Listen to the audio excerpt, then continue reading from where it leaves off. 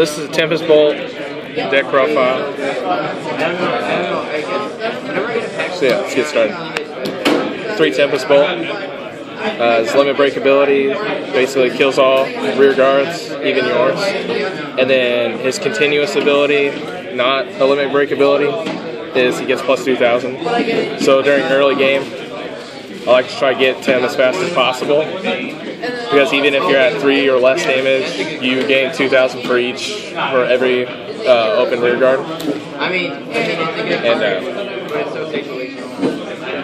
And yeah, he's pretty good. He's pretty fun. Okay. And then we do 3 of the new Break Ride that just came out. Break Ride ability, when a great Counterblast 1, when a grade 3, Narukami rides on top, rides on top of him, gets plus 10,000 power and kills 2 rear guards instead of just the 1 like Bowing.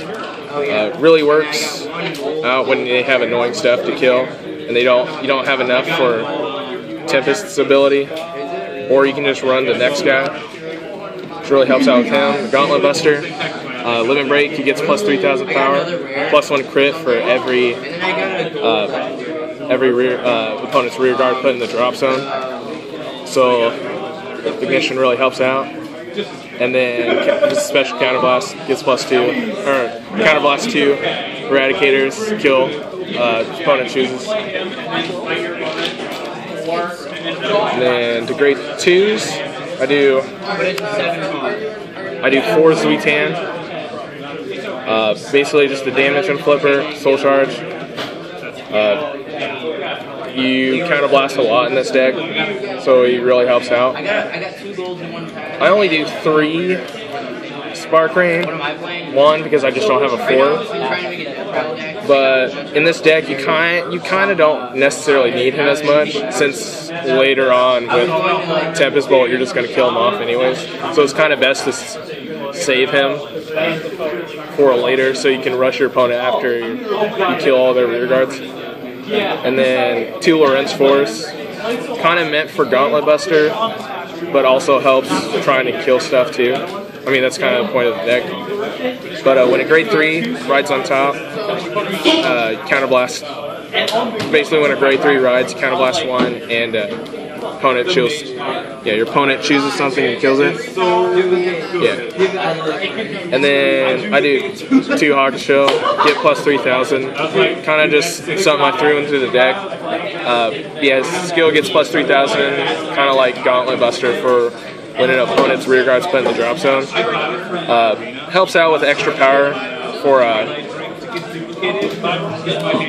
Gauntlet when he needs more rear guards to help swing for better numbers. Okay. Let's go ahead and move these out of the way. I don't think I explained it, but starters Lenshu.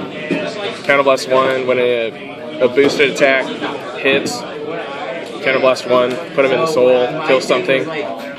And it's not just for Vanguard attack. Basically kind of the best starter for Eradicators.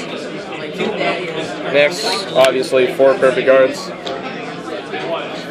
And then 4 Demolition Dragons. 10k attacker for Eradicators. 3 caster, because this is more of a defensive build. He's Tempest is actually more a defensive card rather than offensive. So after you use Tempest's ability, it's fun to get him out there and try to dish out grade 3s to get some better cards out. Really fixes the hand. 2 Kokaiji, when he boosts a Narukami Vanguard, basically becomes a 10k booster if your opponent has 3 or more damage. Really helps out with numbers, basically. And then 1 Rising Phoenix. I was playing 3, kept getting too much of them in the damage zone, and really put me back a lot. So I just put him back down to 1. Soul Blast 2, when placed on rear guard, draw. He's basically meant for hand, because with Eradicators you don't really have hand power. That's kind of something different with this build, is that you actually have a better hand for later moves. And then triggers, I do 7 crit, 5 draw, and then 4 heal. I like the draws more because, like I said, Eradicators normally don't have a good hand size. So I generally will just keep at the 5. You could, if you wanted to do 6, keep it a little more defensive. I've seen people do it. It's not that bad. It's just usually with people with Eradicators, they go aggressively, so they'll do more crits than draws. But I like the draws better. It really helps out. And then, yeah, 4 heals. Okay. That's basically it. If you wanted to, there's some other things you could run. Like instead of a gauntlet, you can try Descendant. I've tried him. He's not so bad. It's just when it just doesn't work out if all you have is Descendant and a Break Ride, and yet your opponent's at 4 damage, they decide to not guard it, and you don't get any triggers. It really puts you back. But besides that, that's about it.